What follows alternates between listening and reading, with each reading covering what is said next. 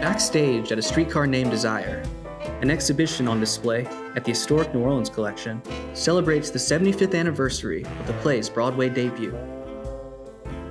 To extend the experience beyond our gallery walls, we created a new walking tour on our French Quarter app. The tour takes visitors to significant locations from the play and Tennessee Williams' life in the quarter.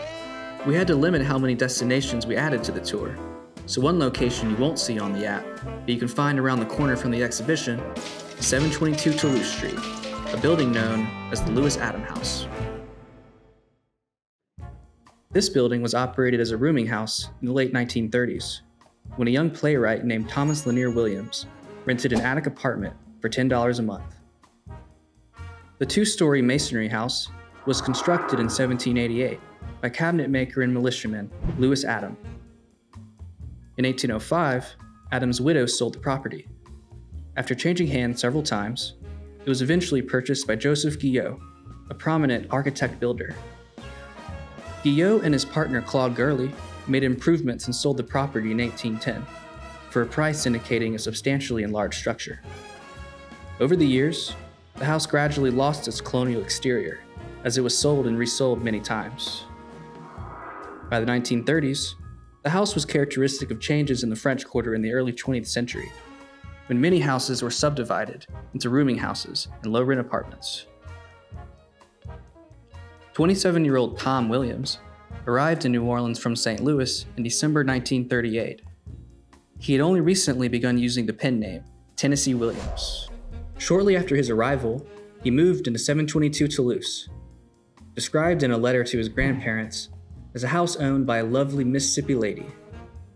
In another letter, he described the tenants as musicians, artists, and salesmen, all quite respectable.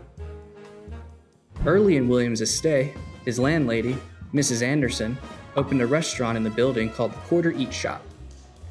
Williams worked as waiter, cashier, host, and publicity manager, inventing the restaurant's slogan, which he handed out on cards to passers-by: "Meals in the quarter for a quarter." The restaurant, however, was short-lived. Williams sought employment with the New Orleans division of the Federal Writers Project, a Depression-era program to assist out-of-work writers. He hoped to have his play Battle of Angels produced. These efforts never materialized, but the play would premiere in Boston 2 years later. While living at 722, Williams began a play entitled Dead Planet the Moon, based on his experiences in the rooming house. The draft was revised several decades later into the 1977 production Vous Carrez. Williams set other works at 722 as well, including the short stories The Lady of Larkspur Lotion and The Angel in the Alcove. In February 1939, Williams left New Orleans on a road trip to California. In a 1971 interview, he claimed to have escaped his garret owing $50 by sliding down on a string of bedsheets, likely a romanticized recollection. Williams would return to New Orleans 2 years later, following the disappointing premiere of Battle of Angels, his first major play. He would return again and again throughout his life, claiming to find freedom and independence in New Orleans that gave sustenance to his life and art. As for the Louis Adam House, in 1945, the building was purchased by Kemper and Leela Williams, founders of the Historic New Orleans Collection. In the 1970s, the building was restored to its original Spanish colonial style, guided by archival drawings that showed a wood gallery supported on iron consoles and a high-pitched clay tile roof. In 1978, it became home to the manuscript division of the Historic New Orleans Collection. Today, the building continues to house collection offices, so it is not open to the public. However, to celebrate the opening of Backstage at Streetcar, we're giving you a rare glimpse behind the scenes of what 722 Toulouse looks like in 2022, 83 years after Williams lived in the apartment he once called the poetic evocation of all the cheap rooming houses of the world. But first, on the first floor, in space once used as studio apartments in the 1930s, are offices for the facilities department and the preparator's workshop.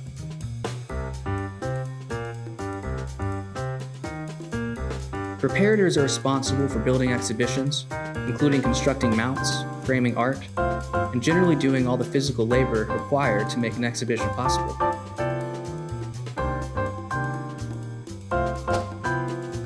On the second floor, there are additional offices for the prep department.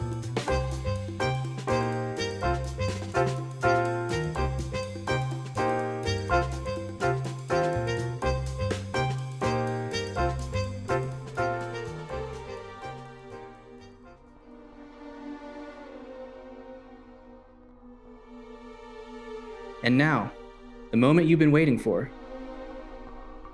This staircase is the original one that Williams would have used when he lived here.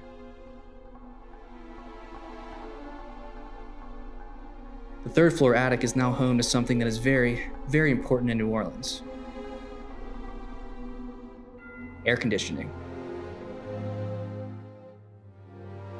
The attic that was once probably filled with sparse furnishings, a typewriter, and piles of notebooks now helps keep our staff cool in the summer and warm in the winter.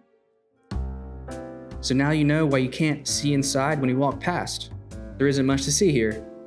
What there is to see are our exhibitions just around the corner at 520 and 533 Royal Street. We also have an extensive collection of manuscripts, photographs, and memorabilia related to Tennessee Williams, available to view in our research center at 410 Charter Street. For more information on the exhibition, visit our website at hnoc.org. The French Quarter Walking Tour app is available for free on both Apple and Android smartphones.